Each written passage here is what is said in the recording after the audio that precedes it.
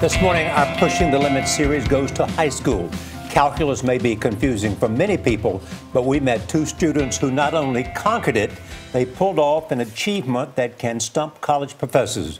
Chip Reid is inside Paul VI Catholic High School in Fairfax, Virginia, adding up the success. Chip, good morning. Well, good morning. When I walked into this classroom this morning, I thought I was walking into a language class because that is Greek to me. But you're about to meet a couple of high school students who know all of that and exactly what it means and a lot more. Landon Labuske may seem like an ordinary 15-year-old. It's M squared. In many ways, he is, but he also knows what it's like, at least in math, to achieve perfection. Of the more than 302,000 students around the world who took the Advanced Placement Calculus test last year, he was one of only 12 who achieved a perfect score. And most of the test takers were juniors and seniors. He was a 14-year-old sophomore. What does it feel like to have been perfect on this test?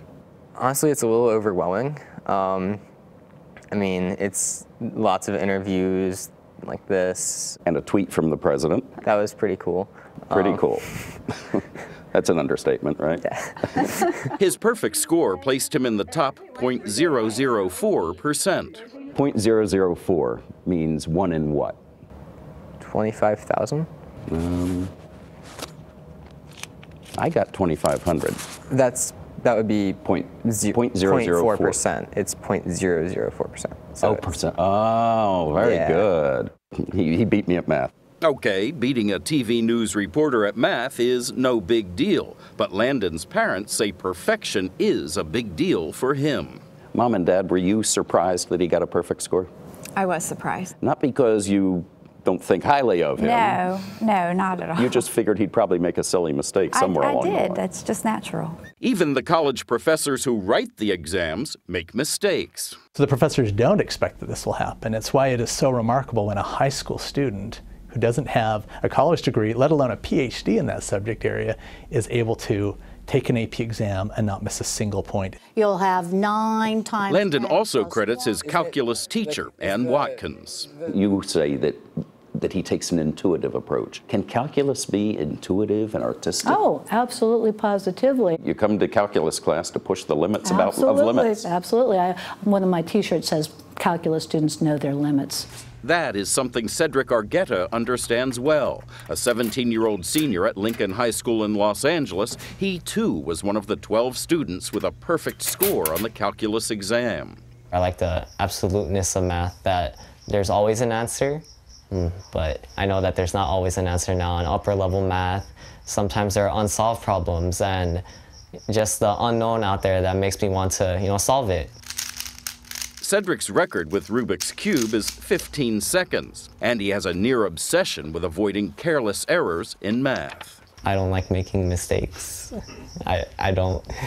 Cedrick's mother, Lillian, is a nurse who was born in the Philippines, and his father, Marcos, is a maintenance worker, originally from El Salvador. I'm just a little emotional because, this country offers a lot of good things to the immigrants like us. So I'm just thankful. Me, I didn't have the opportunity to study.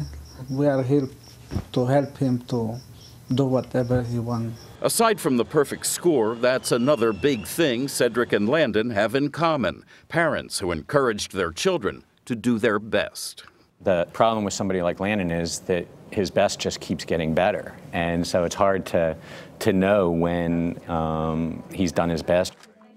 I don't need to answer. And as you can see, I've been using the time productively to sharpen my prodigious math skills. I'm not sure about that last one, but the number of today is 12, the number who had a perfect score on this exam. By the way, both Landon and Cedrick want to be engineers.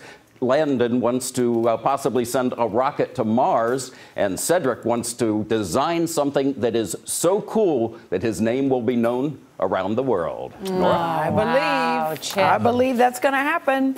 I believe, That's yeah. nice. That I is love both parents, too. Yes. The pride that both parents felt about their sons. Yeah.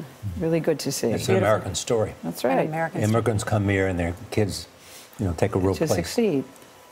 Don't we like this line, though, best just keeps getting better? I like I that. want to live like that.